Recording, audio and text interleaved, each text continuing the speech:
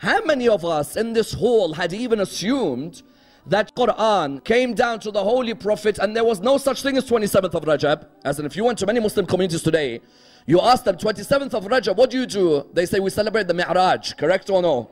27th of Rajab in our mosques is the night of Mi'raj. If you were to ask someone, but why don't we celebrate the first day of the prophethood of the Prophet? Many will turn around and say, hold on a minute, I didn't really know it was the first day. If you were to tell them, okay, how about the first verses of the Quran? So I thought the first verses of the Quran was Shahr Ramadan.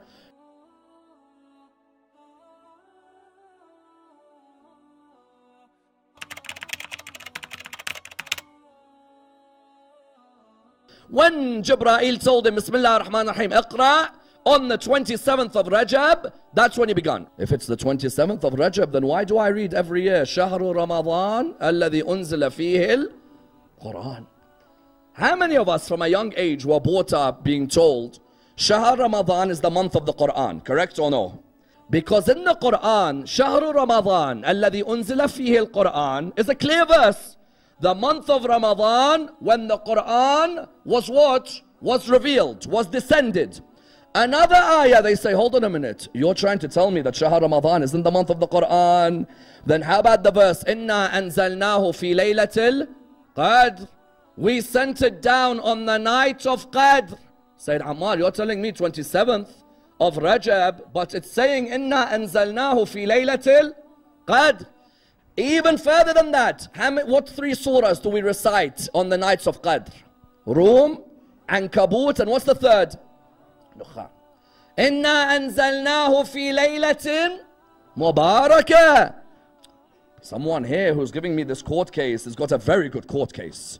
He'll say to me that on the 27th of Rajab, you said to me, Bismillah ar-Rahman ar-Rahim, Iqra bismi rabbika alladhi khalaq. But the Quran is saying, Inna anzalnahu fi laylatin mubarakah. Inna anzalnahu fi laylatil qadr. Shahru Ramadan alladhi unzila fihi al-Quranu. Hudan lil-nasi wa bayinatin min al-huda wal-furqan. Is there a contradiction or is there not? This debate is one of the most important debates concerning the Quran. The difference between the inzal of the Quran and the tanzil of the Quran. And whenever I mention the word inzal, I want you to imagine something coming down. The debate between scholars about 27th Rajab and Laylatul Qadr is the horizontal vertical debate. Why? Because that debate, people started saying what? They started saying that I think there's a contradiction. If the Holy Prophet became a prophet on the 27th of Rajab and Iqra what came to him, then how is it the Quran says Shahr Ramadan? What does that mean? Because now we agree. Something has definitely happened in Shahr Ramadan. Do you agree or no? Something is definitely descended in Shahr Ramadan. We can't reject that. There's no one who can turn around and say, no, you can't say that. No, the Quran says something in Zalnaw fi Laylatul Qadr. Something has come down. But what has come down is what I'd like to examine tonight. Because many have asked the question, what came down in Laylatul Qadr that was different from what came down on the 27th of Rajab? Laylatul Qadr, the Quran didn't come down in the physical form to the Prophet. The Quran came down to the heart of Rasulullah so that he could access it at any time he wants. This is the point. 27th of Rajab, Jibreel comes to me and gives me verses step by step. Shahr Ramadan, Allah infuses the whole Quran into my heart. When we say Shahru Ramadan alladhi unzila fihi al-Quran, it doesn't mean the Quran I have physically. It means from Bayt al-Izzah, from Kitab Maknoon to Bayt al-Izzah. To who? To the Bayt al-Ma'mur, which is the heart of the Holy Prophet Muhammad sallallahu alayhi wa sallam. Allahumma salli.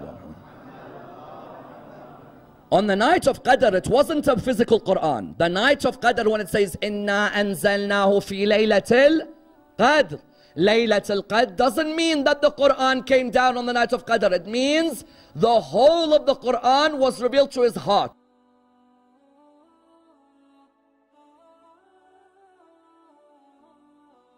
To all mu'mineen, thank you for watching. Share this video with your loved ones, subscribe to our YouTube channel and make sure you hit the bell icon.